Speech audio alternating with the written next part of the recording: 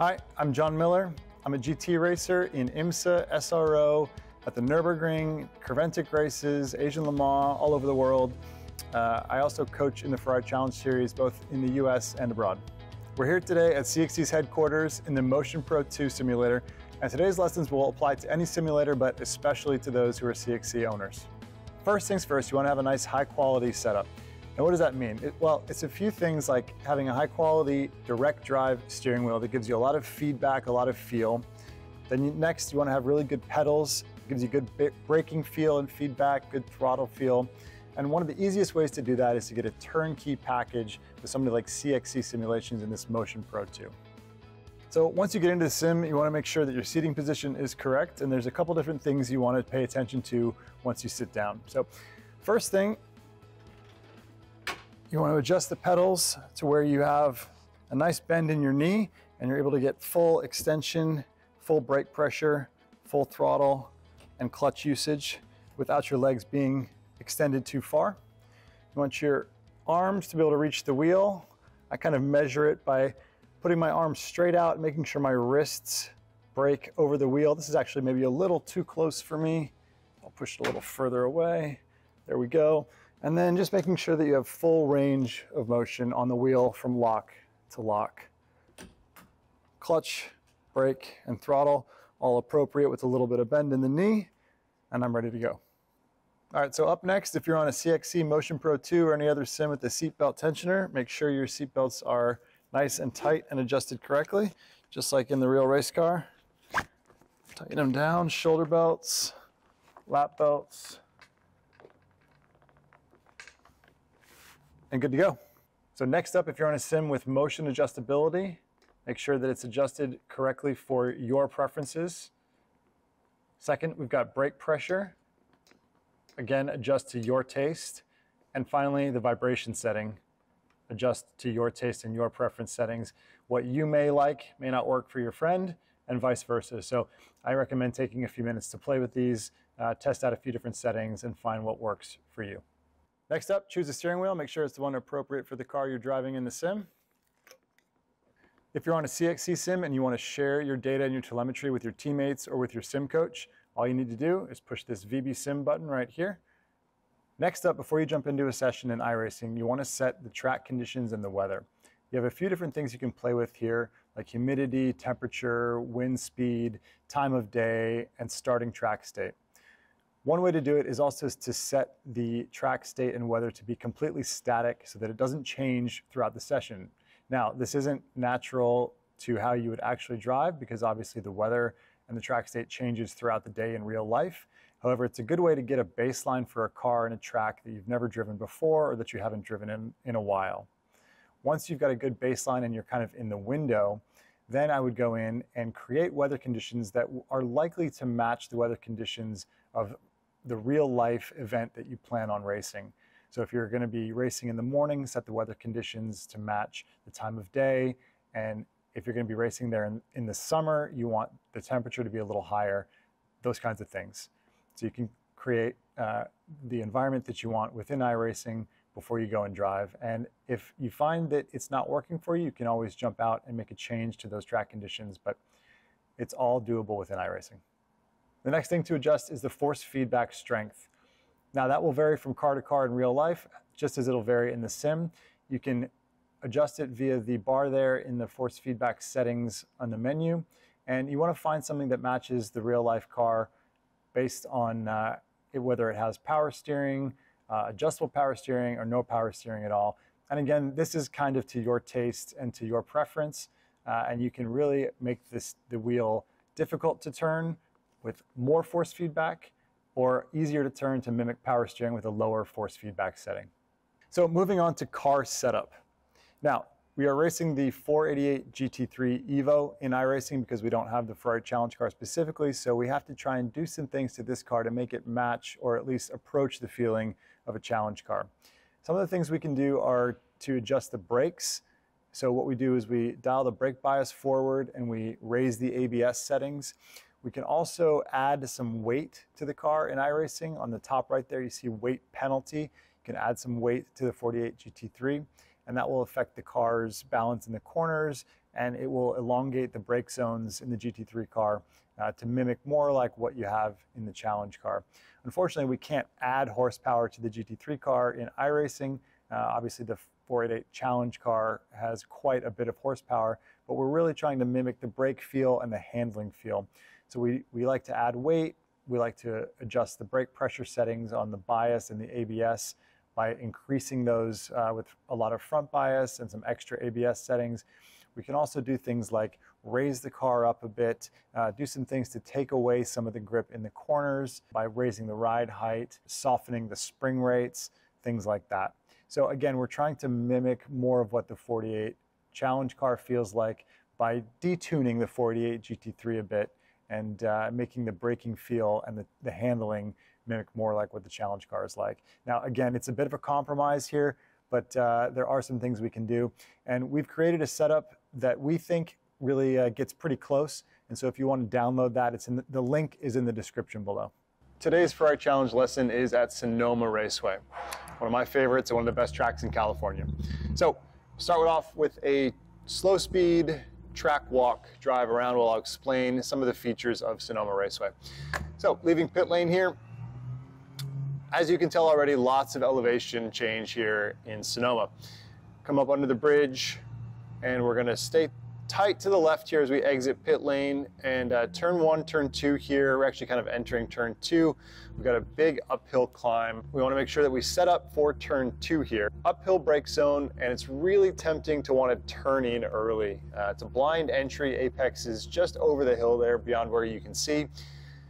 But we wanna stay tight to this left-hand curb for as long as possible. Now, in reality, the real Sonoma Raceway is very bumpy, and the track surface is extremely abrasive. The tires wear really quickly, and that dirty line forms very quickly. So really pay attention to car placement here and be really precise with your inputs. Turn 2 here, we want to get it in about 3rd gear, and in the sim, this curb is pretty high. You can see it can kind of upset the car. In reality, that curb is pretty flat. So we want to be using all of that curb as much as we can in the sim without upsetting the car. But definitely in reality, when you get there, you can put your right side tires completely on this curb. It's nice and flat, has a good amount of grip, and allows you to really optimize your line through this corner. Now, you run out of road pretty quickly here at the exit. So you accelerate, use all the road, all the curb, and then quickly start to bring it back to the right. You'll go up to 3rd gear, up to 4th gear, probably right before turn in here. And really, most people end up over slowing this corner because it's initially downhill, but then it compresses right at the apex and you go back uphill again. So what we're gonna do here, we're gonna leave it in 4th gear, light brush of the brake on the way in, eyes in, turn it in, compression at the apex. We're going downhill, now boom, we're going back uphill on the gas in 4th gear. We don't want to track out all the way to the right. We want to stay about mid-road on the throttle as we go up the hill here, then a big lift just to help point the nose. This curb in the sim and in real life will upset the car big time. So you can get down and use about the first maybe 4 or 5 inches of the curb is okay, but then it's got a really abrupt rise, and you'll find that it will upset the car big time. And if you turn in too early there in real life, you may end up off the road or with 2 tires in the air. It makes for a cool picture, but it doesn't make for good lap time. So with turn 4, the trick here is to get back on the throttle and carry a lot more speed than you initially think you can, because as you come over the rise, the brake zone comes into view, but it's a blind entry to the corner there. So you have to kind of trust the road, trust your track knowledge, spend a little bit of extra time doing laps on the sim here to get comfortable with carrying speed over turn 4, because it's a real opportunity for you both to find lap time and to make passes into turn 5, because if you can be stronger than the driver in front of you coming through turn 4, you can carry a lot of speed and actually turn this next corner into a passing zone. So carry big speed like we just talked about, use all the curb at track out, and we want to brake somewhere about a car length before this left side curb ends, both in the sim and in real life. That's a good brake point to use. We'll go down a couple gears from 4th, probably down to 2nd, maybe third in the real car. Trying to carry as much speed. This is a big trail brake corner. Because it's downhill, the grip of the track is fighting against the car. You really have to trail and be patient. Don't pop off the brakes. You can pick up a lot of understeer that way. Apex curb here, pretty true to life in the sim here. It's pretty big. You can use a little bit of it, but I wouldn't clobber the whole thing. And you don't want to get to it too early. That curb, if you touch it too early, if you apex early and use a lot of curb, then you're going to end up probably running wide here at the exit and being late to throttle. Now, exit of 5 here. Want to get the throttle as soon as we can. Grabbing gears all the way up to 3rd, up to 4th, probably up to 5th. This will be nearly flat out, this turn 6 approach to the carousel. On new tires, it's probably full throttle flat the whole way in real life. On the sim here, it's definitely flat once the tires are warm. Now, approaching the carousel, really difficult technical section here because it's a blind entry. You're noticing a theme here at Sonoma, a lot of blind entries. It's very difficult visually because of all of the elevation changes. So we approach the corner, uphill on the way in, right about at the crest of the hill, just before the hill crests and the car gets really light, you want to get on the brakes. Start slowing the car down from 5th gear down to 4th gear. And I'm about middle of the road here, which is right where I am in real life as well. I don't want to be too far to the right, and I'm not too far to the inside. I want to carry big speed through the center of the corner here, trail the brake through the middle, really add a lot of steering, and then start to pick up the gas. And it's a very late apex all the way down to the bottom here. You can see that's where the curb starts. And then right where the track flattens back out here, it rejoins the drag strip. In real life, the car has a tendency to want to step out here, to want to lose the rear or even pick up more understeer. It's generally a loss of grip as you get to the bottom of the carousel here and the exit of the corner. So just be prepared for the grip level to change once you start to exit the corner here. But now that you're on the drag strip, you've got this whole wide section of racetrack to use all the way out. It should be on full throttle before you get to track out, and you can use that curb. Now we've got the car settled, pointed straight where we want it to go here for the next brake zone. And on the left side of the road here, you see some signs up ahead.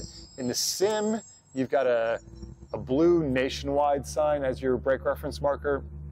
In real life, off to the left-hand side, it'll be a white Toyota sign, I believe it was the last time I was there a couple months ago. So again, you want to be looking up to your left as you approach the next brake zone here into turn 8 to pick your brake reference markers. We'll move forward a little bit here. This brake zone can be very bumpy, and especially if it rains, the left side of the road here, the main line holds water for a long time. So you may want to just pick your line through the brake zone here carefully, especially if it had been wet the day before. This track tends to hold water. It doesn't drain very well. So just be mindful that one of the differences between the sim and reality, again, is track surface is always changing in reality. All right, so as we turn in here, we're going to end up trailing the brake in and carrying a lot of entry speed and getting way out wide here over the white line. In the sim, it's yellow. In reality, that line is white, and it gets really bumpy out here, but you want to carry the speed and really be mindful of how much throttle you go to back here. You don't want to get in too deep and get the car upset for the exit. You want to get down to probably 2nd gear, careful with the trail brake, turn it in, get it rotated. You can even use this curb on the right side a little bit to help rotate the car if you need it, and then it's squeezed back onto full throttle, up towards the really technical high-speed section called the S's here at Sonoma. Now, the layout we run for Ferrari Challenge, we use the first part of the S's, and then we want to get ready to exit the S's with as much speed as possible because we head into the turn 10 chicane. We don't use the NASCAR layout. We use an actual hard braking chicane as we exit the X's. It's a great passing zone. It's, again, one of those places where if you can be fast through the S's, you can set yourself up for success in the next passing zone. So the way that I like to set up for the S's here to make sure that I'm right on line is right where I am right here. You see the yellow line directly in front of me. I like to center that yellow line with the car. I put my right side tires right up against the curb here, right over the center line here, And it's all about how do I slow down, how do I get the car transitioned for this next left-hander. I want to just brush the brakes just a little bit right as I come off that right side curb. Get the car loaded, turn it in nice and early, get right down on this yellow line here, and by the time I'm at the curb on the left there, I want to be back to full throttle, exiting the S's. Track out all the way to the left side of the road here, and I'm right where I want to be. But as you can see, I'm going to stop here. As you can see, in the sim and in real life, the brake reference point ahead is very difficult because there's just not much there. Now, hopefully they put up some brake reference markers for you, but in the sim, it's pretty difficult to find a good reference point here for the chicane here, turn 10. So we're going to approach it slowly here. It'll be second gear, and we want to turn in nice and early and use a lot of that first part of the curb there. Again, the difference between the sim version of the track and the real version is that the curb here at the first part of it, nice and flat, and the second part of the curb is actually much bigger. There's more curb to use there, so you want to really set up good on the first part, use as much as you can without being in the dirt, and you'll be all over this second curb. And again, in reality, this curb, there's more to it here. It's about twice as long as it is in the sim, so you can almost put the entire car on the curb there. And then it's all about traction, getting the power down on the way out, accelerating up towards the final section here. Now, the difference, again, in real life versus the sim, unfortunately, iRacing doesn't have the exact layout that we use in Ferrari Challenge, so we're going to have to fudge it a little bit here, so bear with me.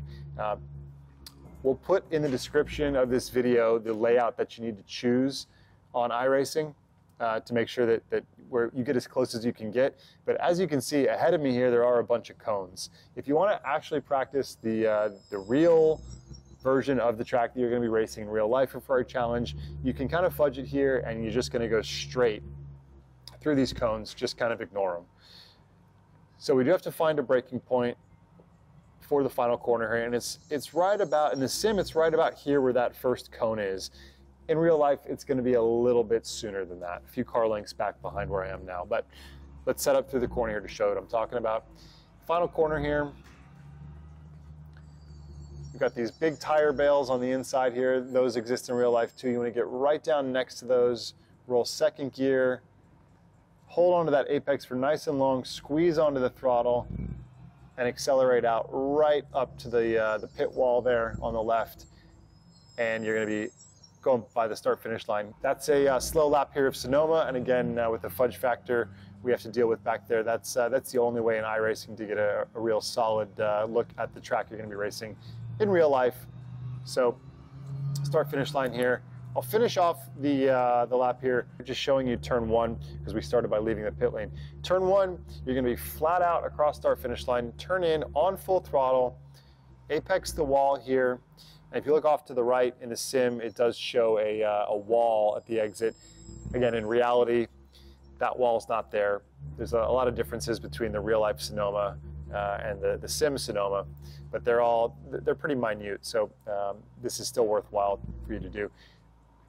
Midway up the corner here, you're going to be brushing the brake, going down 1 gear from 6th, probably to 5th gear, rolling the speed nice and wide here. And then right as you come up under the Toyota bridge, you add a little more steering and try and get it right down to this yellow line to set up for turn 2, right where we started the track walk here. All right, getting ready to start a lap here at Sonoma Raceway. Into the final corner, brake nice and late, roll the speed, second gear, squeeze on the gas, manage the traction on the way out, nice and close to the wall. All right, big commitment here into turn 1, eyes up, big uphill section, flat all the way there, light brush the brake, carry the speed, big steering input, very bouncy. Trying to get to the curb there. Track is super bumpy through this section here. Up to 4th, little brush to the brake, big speed through turn 3 and 4, roll speed over the hill. Don't brake too late, it's a downhill here, so the track is really fighting against you. Nice and patient. Now I want to try and be flat out through here. Track out, get back to middle of the road, brake right at the crest of the hill. trail brake all the way down the hill here, carry big speed, squeeze on in fourth gear, get to the apex, and right at the bottom, expect a little bit of a loss of grip there. Manage the oversteer. Okay, brake nice and late here, down 2 gears to third gear, roll the speed, use the apex curve to rotate the car, and nice and patient on the exit here. Get it pointed, use the curb to actually help rotate the car if you need to, up a couple gears, really gotta get your eyes up through here. Lift, turn, commit, back to throttle, back at that apex curb. Now, I'd rather brake a little early here, just to make sure I get to that first apex nice and tidy, no drama, really quick transition back to the left, and flat out through turn 10 here. Okay, gotta fudge straight through the cones here if we wanna run the true lap. Trail it all the way down inside the curve there, right side tires hugging down by the tire bales, manage the traction, manage the wheel spin, and across the line. That's a couple laps here at Sonoma Raceway in the Ferrari Challenge car. Very technical track, lots of elevation, not a whole lot of rest, super fun. So a couple final thoughts on Sonoma Raceway here. Obviously, the real track and the sim track have some differences, and we've got to do some things to manage the differences here to really prepare as well as we can. Now, I think the overall track is pretty close. What you have to keep in mind is that the grip level on the real track is very, very low. So I wouldn't go chasing setup on the sim looking for like peak grip. Just understand that the car is gonna move around a lot. There's a lot of blind corners here, a lot of trust. The more experience you have with the car and the more comfortable you are with the car sliding and moving around a bit, both in the sim and in real life, the faster you're gonna be. Spending a little bit of extra time getting really comfortable with your reference points and with the fact that some of these corners here are blind and do require a lot of commitment. Take the extra time to practice, really know where you're gonna place the car at Sonoma.